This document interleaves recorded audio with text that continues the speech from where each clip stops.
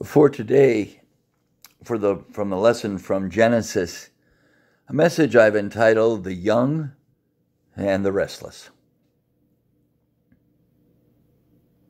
There was an article in the newspapers sometimes back about a British husband who walked out on a 38-year marriage because he could not stand his wife obsessively moving the furniture. John Turner filed for divorce, complaining he was sick and tired of his wife Pauline shifting chairs, tables, the television, and anything not fixed to the walls every single day of their married life. Moving furniture about was just something I did, and I always will do, Pauline said. I suppose everybody has their little obsession. I suppose we might term that a little obsession, changing the furniture around every single day. I suspect that would bug your mate after a while. Some of you husbands are thinking, poor man. Some of you wives are thinking, lazy husband. It's rare to read about someone who is addicted to change. Most people are quite resistant to change, particularly in today's rapidly changing world. In fact, many of us find change rather scary. Think of the changes that our society has experienced since 1990, for example.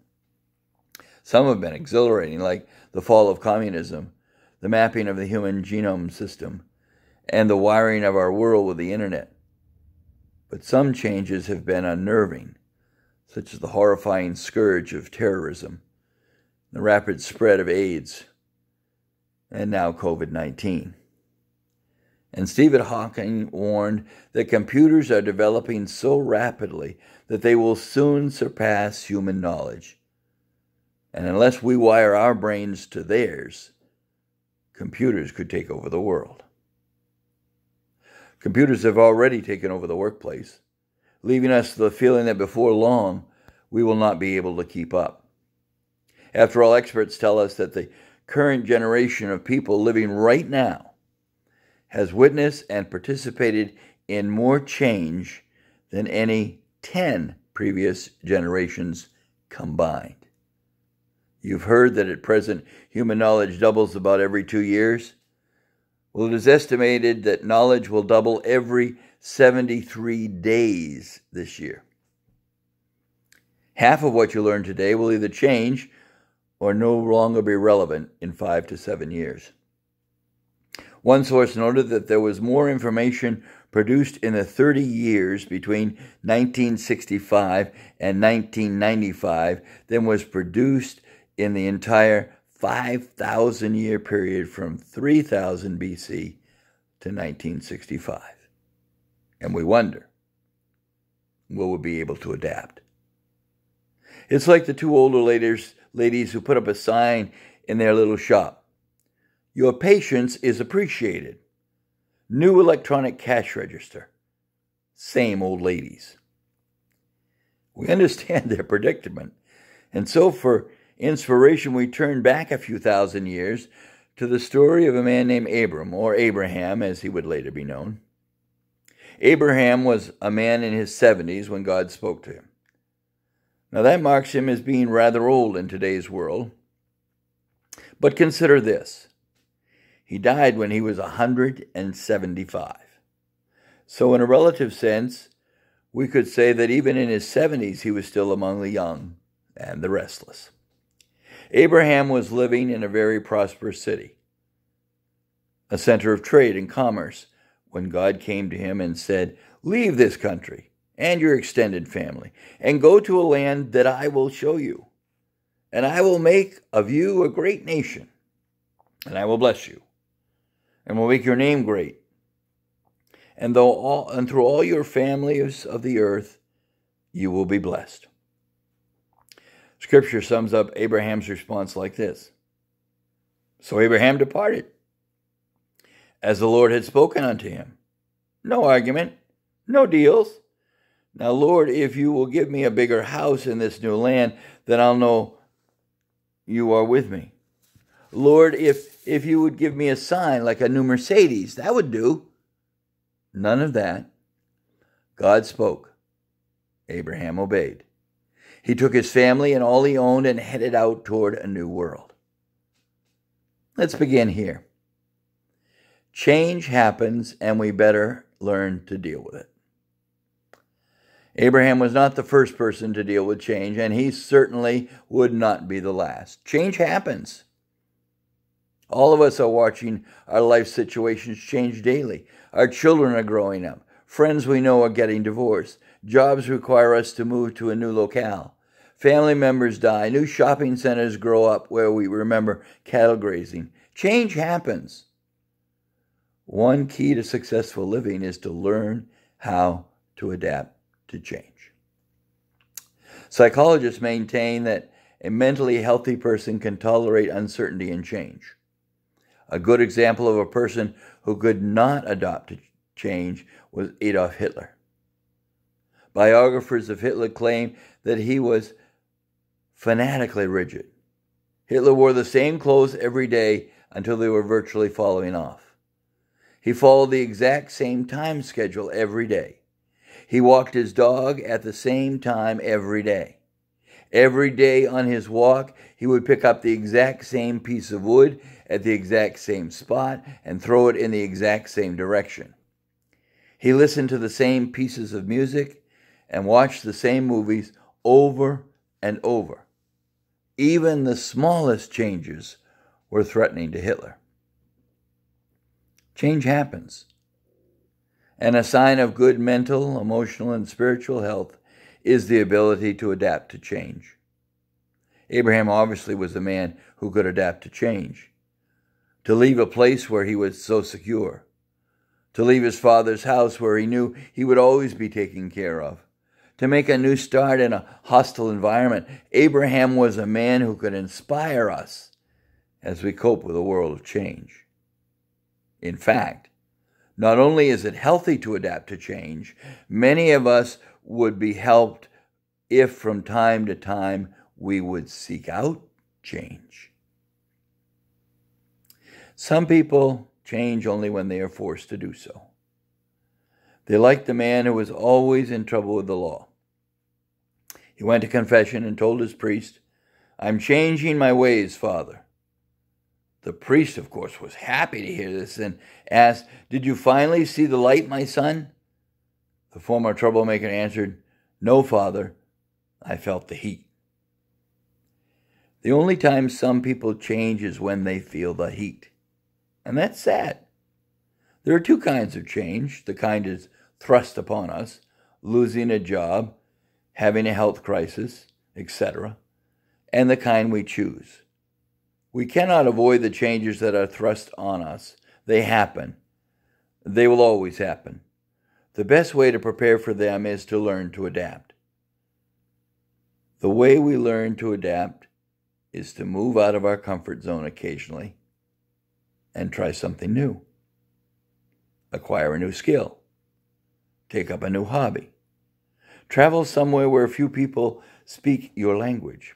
Involve yourself in a ministry that is outside your comfort zone. Anytime we try something that we have never tried before, we gain confidence. We push back the limits of our self-perceptions, and we grow in our ability to cope with life. Of course, there are reasonable limits to trying new things. You may have heard about the 65-year-old woman who, with the help of a fertility specialist, had a baby. All of her relatives came to visit and meet the newest member of their family. When they asked to see the baby, the new mother said, "Not yet." A little later, they asked to see the baby again. Again, the mother said, "Not yet." Finally, they asked, "When can we see the baby?" And the mother said, "When the baby cries." And they asked, "Why do we have to wait until the baby cries?" The 65-year-old mother said, "Because I forgot where I put it." Perhaps there are reasonable limits on the new experiences we should give ourselves. But it is so sad when people get to the point that they feel they cannot change. Ted Koppel had something to say on this subject. He visited Valley State Prison for Women and interviewed an inmate who said she had little hope of ever getting off drugs. She admitted that when released, she would be back on them as soon as she got out. She was, she said sadly, too old to change. Koppel thought she might be in her late 50s, but she was 38. Age is truly a matter of perspective, he concluded. You've heard the expression that the only difference between a rut and a grave is the size of their dimensions. And there's some truth to that. In order to keep growing, we need to seek out changes in our lives. We need to keep moving forward, lest life push us back. How do we cope with a world of constant change? Well, first of all, we seek out change, small changes, small improvements to help us grow in our confidence and our adaptability. Secondly, we work at keeping our primary relationships strong. We can cope with almost any change in our lives if there are people surrounding us with love. Don't you wonder how Sarah, Abraham's wife, dealt with this drastic change God and Abraham subjected her to? To move from the security of a great walled city to become nomads in the desert, to leave the familiarity of family and friends, that required both faith and resilience. If you read the rest of the story in Genesis, you will discover that Abraham was not an ideal husband. He put Sarah at risk more than once. Still, it is obvious that she loved him and stuck by him. I wonder how Abraham and Sarah would fare in today's world, a world in which husband and wife both have careers, and in which it is sometimes necessary for each to make sacrifices in behalf of the other. It is absurd that it should always be the wife who compromises. Love requires that both partners adjust to the needs of the other. But many people have discovered that they can adjust to almost any change if they are surrounded by love. Listen, husbands, listen, wives. The best security for your family is not found in your career, not found in your bank account, not found in your stocks and bonds. The best security for your family is found in the maturing and nurturing love that you have for one another. If everything else is stripped away, you can still make it if you love one another. In a world of constant change, we need to keep changing. We need to continually nurture our primary relationships that give life meaning. But there is a relationship more important than any other. It is the relationship we have with God. A rock-steady faith in God is essential in a world where everything else is in flux. God spoke and Abraham obeyed. Abraham could face a new world with confidence and power because he knew God was with him. A certain pastor was leading a revival in an African-American church. Everyone had heard great things about his preaching. But the first night of the revival, the preacher walked into the church and began playing a tune on the piano.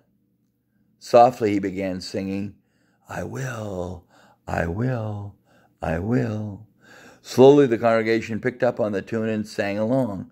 Soon the whole congregation broke out in joyful singing, "I will, I will, I will." At that point, the preacher suddenly stopped playing, closed his eyes in prayer, and announced, "Lord, you've heard our answer. Now ask your question." That was Abraham's attitude toward life. Abraham wanted more than anything else in the world to be the man God wanted him to be. And the Lord was with him in all of his life changes Abraham had faced. I hope you want to be the man or woman God means for you to be. If you are, you won't need to worry about what the future holds. There will be changes, but you will not only cope, you will conquer through the power of the Father of Abraham, Isaac, and Jacob, the father of Jesus of Nazareth, and your father and mine as well. In Jesus' name.